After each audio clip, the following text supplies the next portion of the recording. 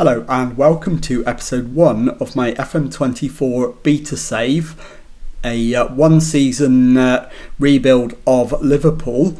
And on today's episode I'm going to introduce you to the club, show you the transfers that have been arranged, and introduce you to the squad as it looks now. So let's get straight into it, and I'll be back with the squad in just a moment. Okay, here is the squad then as it stands today, before any of the transfers have happened. I've started the game on real world mode so that the transfers that happen in real life will happen on the exact right dates. So these are the players who are here now. We've got in goal Alisson, Kelleher, Yaros and Adrian. Centre backs we've got Phillips, Van Dijk, Konate, Matip. And then at full backs we've got Gomez, Bradley, Tsimikas, Robertson and Arroyo. Then in defensive midfield we've got McAllister, Fabinho and Henderson, Alexander-Arnold and Thiago. Central midfield wise we've got Ritazio, Soboslai, Adam Lewis, Curtis Jones, Harvey Elliott, and that's it. And then in terms of wingers we've got Gakpo, Jota, Diaz and Salah. And then up front we've got Paul Glatzel and Darwin Nunez. So that's the squad as it stands now. I'll be back in a moment to show you the future transfers that have already been arranged. Okay, let's begin by taking a look at the players who are set to leave the club. We've got two goalkeepers going in Jakub Ojrinski off to Den Bosch on loan. Luke Hewitson is another goalkeeper who's off on a 4-month loan to Stalybridge. Then in terms of defenders, Calvin Ramsey is off on loan to Preston. Billy Cometio is off to France to Dunkirk on loan. Nathaniel Phillips is off to Celtic on a 4-month loan. Sepp Vandenberg is off to Mainz on loan. Karen Samuels is joining him. In fact he's not, he's going to Brentford. Anderson Arroyo is off to Andorra on loan till the end of the season. In terms of midfielders, Lucas Stevenson is off to Barrow on loan. Fabinho is off to Al Ittihad. Tyler Morton is off to Hull on loan. Dominic Cornice is off to Yverdon on loan. Jordan Henderson is off to Al Ettifaq on a permanent transfer. Adam Lewis is off to Newport on loan. James Norris is going to Tranmere on a loan deal. James Balagizi is off to Wigan on loan. Elijah Gift is leaving for Athletic Bilbao permanently. Jack Byrne is off to Greenock Morton on a permanent transfer. Max Waltman is off to Oxford United on a permanent deal. And Leighton Stewart is off to Preston on a permanent deal. So let's have a look now at the players who are going to be arriving. We've got a few. So beginning at the top, Amaro Nallo is joining from West Ham. He's a centre-back. Ryan Gravenberch is going to be joining from Bayern, defensive midfielder and central midfielder. Wataru Endo is joining from Stuttgart, another defensive and central midfielder. And Trey Neone is joining from Leicester, again a midfielder. So that concludes the transfers, and I'll be back in a moment to show you the games we've got lined up for pre-season. Okay, here are the games we've got set up for pre-season then. We begin with a game against our second 11. We then play Monaco at home, Olympique Lyon at home, Tranmere Rovers at home, before we go on tour and play Gwangju and Seoul in South Korea. We then play Preston North End at home. Then we play Monaco at home in Jordan Henderson's testimonial game. Then it's Athletic Bilbao at home, and we round things off with a trip to Turkey to face Başakşehir FK before we start the Premier League season at home to Chelsea.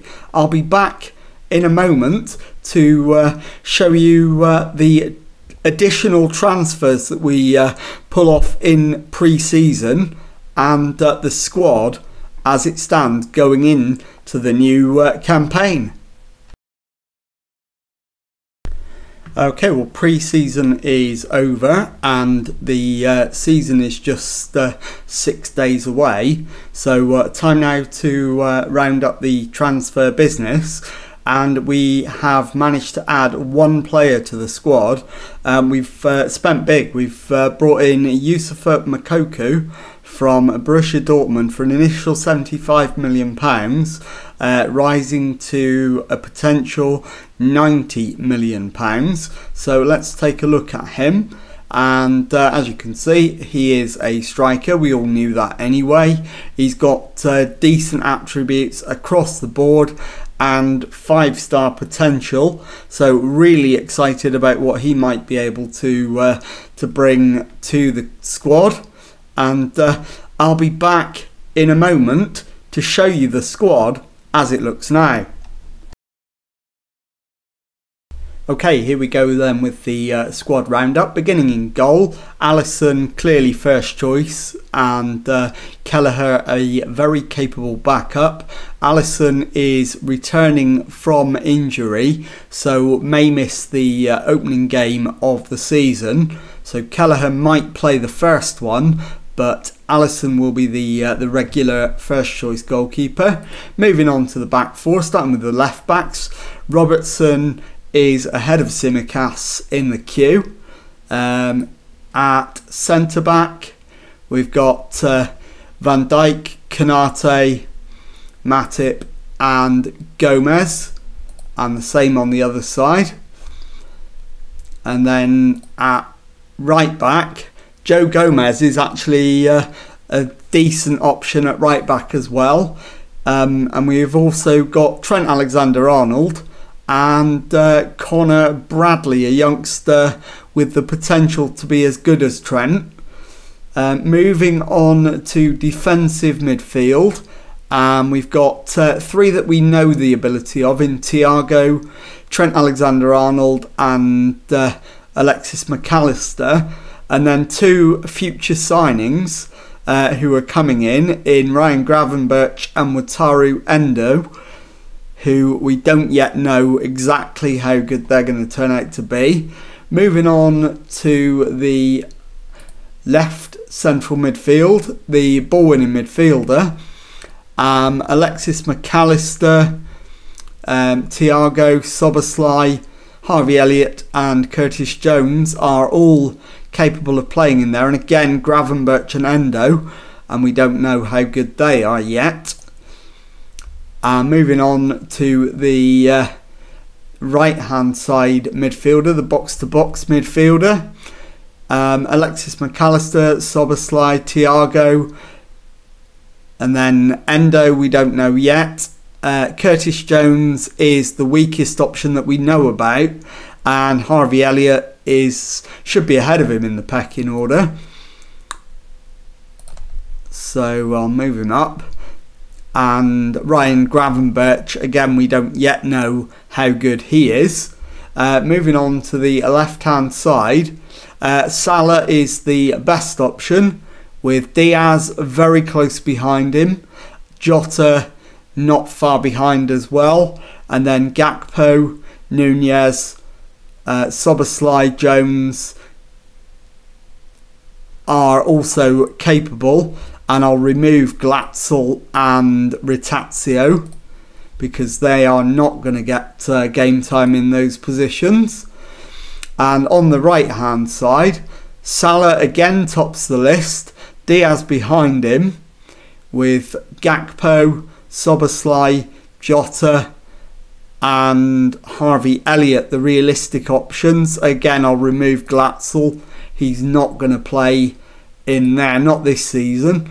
And up front, again, Mohamed Salah is at the head of the queue, Darwin Nunez just behind him, Diogo Jota also, in fact Diogo Jota is a better option than Darwin Nunez on that side. So Nunez drops to third. Gakpo is as good, but doesn't have the same level of potential, so I'll put him slightly behind. And then we've got Moukoko, who on paper is the weakest currently, but has the best potential by some distance. So that concludes the squad roundup, and I'll be back in a moment to show you the pre-season results. Okay, here are the results from pre-season, and as you can see, we won every match. We started with a game against our own second 11, beat them 4-1. We then beat Monaco 2-0 at Anfield. Olympique Lyon were beaten 3-1 at Anfield. We then played Tranmere Rovers at home and beat them 4-0. We then went over to South Korea and beat Gwangju 4-1 and Seoul 4-1. We then played Preston North End at Anfield and beat them by 4-0. We beat Monaco at Anfield by 3-1. We then played Athletic Bilbao at Anfield and beat them 5-1, and rounded things off with a trip to Turkey to face Başakşehir and beat them by 4-1. And that concludes the pre-season roundup. So I'll be back in a moment to tell you what's coming up on the next episode. Okay, well, with pre-season out of the way, and this being just a beta save, I'm going to show you the vast majority of the games this season. So I'm going to bring you back immediately and show you the first two games of the season, at home to Chelsea and away to Brentford. So if you've enjoyed that, please leave a nice thumbs up on there for me. Subscribe to the channel for daily Football Manager videos. Thank you very much indeed for watching, and goodbye.